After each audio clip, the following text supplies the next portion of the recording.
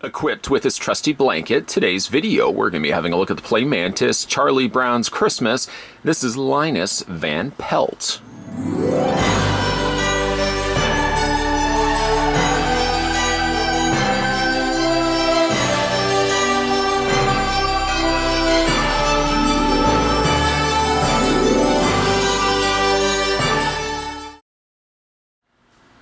Collect the entire Peanuts gang from the television classic A Charlie Brown Christmas. Recreate your favorite moments from the Christmas holiday special with these action figures and accessories.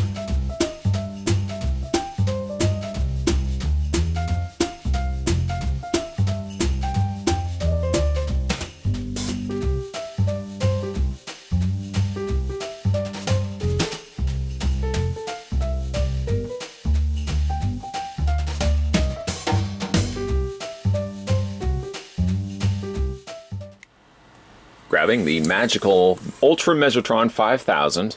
I'll let you in on a secret, it's the exact same tape measure. And measuring to the very top of Linus Van Pelt. There we go. Right there. Right there. There we go. The Ultra Measure-Tron 5000 Christmas edition tells us that the figure stands 4.8 inches in height, which in centimeters works out to be 12.2. For some size comparisons, here he is next to Charlie Brown, a little bit smaller. To the other side, here he is next to Lucy. Now this Lucy was the one that came in the deluxe set, which I'm quickly realizing has pretty much all the exact same stuff that we're looking at in the individual figures. And for good measures, we'll just move him out of the way, move her just slightly over, and we'll also bring in Sally, who absolutely adores Linus. It's unfortunate, though, that so far one casualty from this lineup and those problems with those loose legs that we were talking about. Sally very difficultly has a tough time standing. If you tap her slightly, she'll just lean forward because she's got these really, really loose legs. So far, she's the only one to have had this problem for the most part, and I'm hoping she's also going to be the only one moving forward as well. For his accessories, Linus actually gets a fair bit. We'll first start with the same thing that we've looked at with other Peanuts figures, and that is the same snowy base. There's nothing different. If you were to look at this next to, oh, I don't know, let's grab one off camera. There it is, another one. I think this one, I mean, it could have come with anybody, but you can see how they sort of interlock with one another, offset from one another. And then you just can continue going with that until you finish out an entire scene. And I think what I might end up doing for like the last figure is I'm going to put all the stuff together, all the accessories together, everything that we've had to look at, and we can make ourselves one big giant diorama, because gosh darn it, that's what Play Mantis would have had us do. Let's bring this back here for a second, just for a split second, because we also want to talk about the pile of snowballs that come included with Linus. It's neat that they do include this. It doesn't so much go on top of the base. I guess it could, but then you lose a little bit of space in which the figure could stand on top of. You could probably just have it onto the side, but again, that's going to cause a little bit of problems when you want to like connect these all together. The texturing effect kind of gives me that look of faux snow. Fake spray snow. Does anybody still use that? Fake spray snow? I'm pretty certain it's toxic. Not something that you want to be having around pets or around, you know, younger people that are going to be maybe putting that into their mouth. Let me know. Anybody still using fake snow? Curious. Always like to learn new stuff about you guys. But it does look kind of like fake snow, as well as the little snowballs here. Speaking of snowballs plural, snowball singular, he also comes with one snowball. Now, unfortunately, though, there's no place on Linus where he can hold the snowball. It's not like he can attach it to his hand, to his pointer finger, nothing. There is one possibility, though. His little trusty security blanket, I noticed that there's this indentation where you could take the snowball and fit it inside. You could, of course, make him the champion snowball thrower by keeping the snowball in there. I probably won't end up doing that. I'll just kind of randomly place it on the ground somewhere when we eventually look at a bigger diorama. While we're actually on the topic of his blanket, let's talk about that now. You can see it's been printed with 2003. The set, these figures were released 2004, so about 14 years old these figures are. Some of my viewers may not actually even be 14 years old. Let me know down below. But the interesting thing about the blanket, though, is it's the way they've sculpted it. See how it's got a little curve shape to it? I can't seem to figure out how that's supposed to go in Linus's hand. Is it simply just a case like where I'm taking the curve and I'm placing it in between his fingers like that? Because it doesn't seem like that's right. Nor does it even seem like he properly holds it. I keep kind of playing around with it. At one point I'm just taking the blanket and I'm tucking it in the top of his hand. And he can kind of hold it that way as well. But it doesn't seem like there's really a correct way of holding it, other than maybe just like draping it over his hand like that. So I don't know really specifically how they want you to have him holding the blanket. Speaking of not quite being able to hold it properly, he also has a hat. And like his older sister, Lucy, he doesn't really have a hat that stays on his head. They tell you on the underside here, kind of looks like a head of lettuce. This is the way it's supposed to be placed over his head. You know, there's no real specific shape and defined, okay, it has to go this way. I mean, it goes on his head, but you tilt the figure and very easily and very quickly it rolls away on you. So at the very least, it stays on his head a little bit better than, say, Lucy's hat, which again we can just bring in. Where did I put her hat? Where did I put Lucy's hat? Now I can't even remember where I put her hat. Ah, her hat's right over there. Reaching off, grabbing all this stuff here. At the very least, it does stay on his head better than it stays on Lucy's head. It just, you know, it doesn't necessarily mean because it's textured on the underside. It does look like a head of lettuce or cabbage.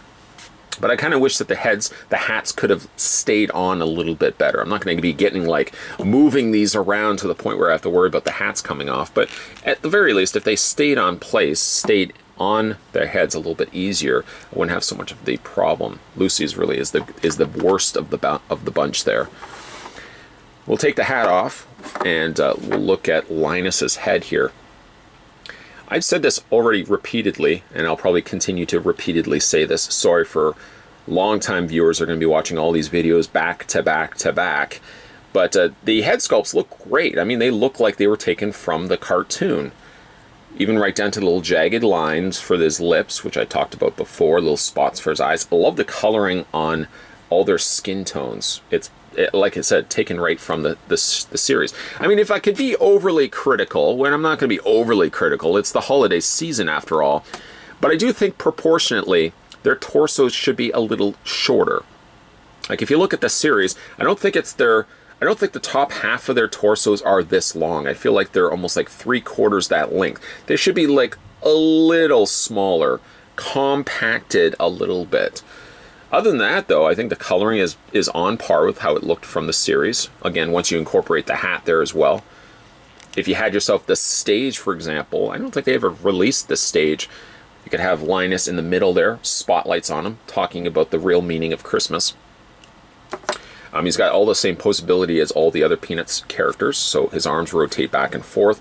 Still sort of has that problem with the angled, I don't really know what's going on, forearm swivel.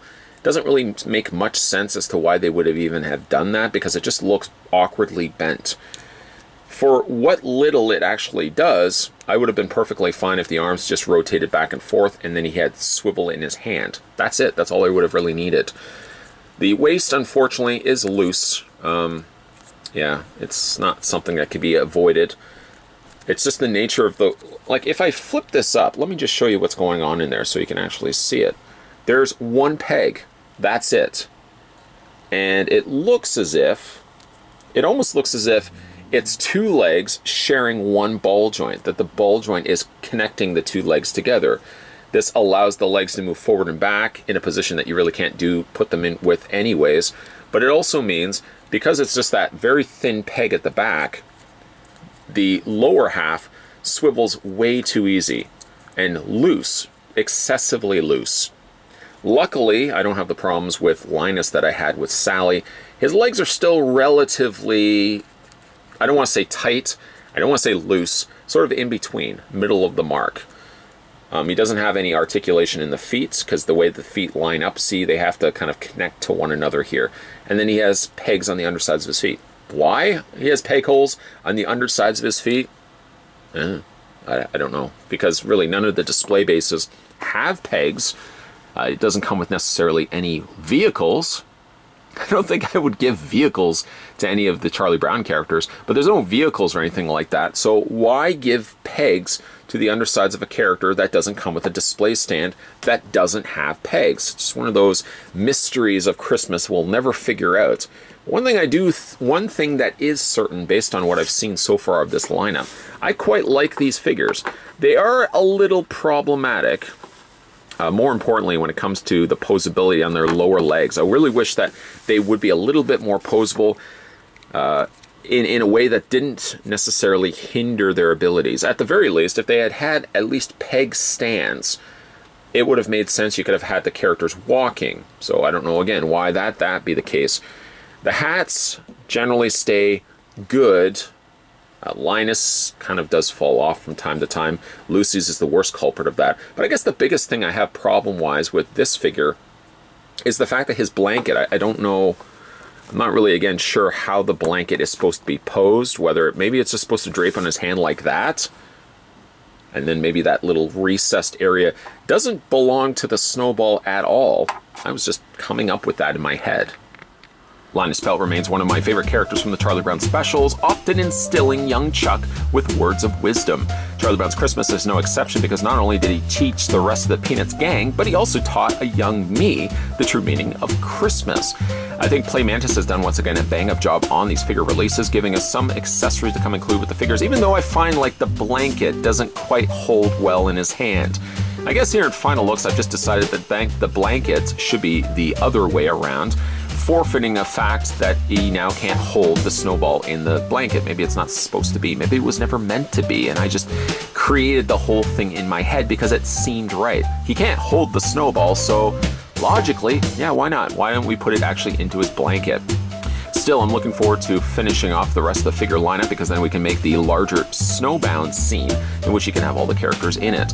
Just actually an FYI, only some of the characters come with snow backgrounds. There are about 4 figures, Charlie Brown being one of them, that come with this stage setup. So I think when we finish having a look at the snowfall setup, the snow background, we're going to then focus our efforts, kind of change our direction over to the stage setup, and we're going to have a look at a couple of the Charlie Brown's characters from the Charlie Brown's Christmas special from the folks over at Play Mantis. So there's a whole bunch of Christmas stuff from the Peanuts gang that you guys can look forward to seeing on this channel. Make sure though you hit that little subscribe button down below. That is crucial because if you haven't had a chance to do so already, you might be missing out on all these videos that are coming to this channel. Why not, while you're also at it, swing on over to my playlist. You can check out all the stuff that I've posted for Christmas Spots 2018 as well. You can go back and have a look at some of the stuff I've done for Christmas Spots of previous years, sort of the ghosts of things to come.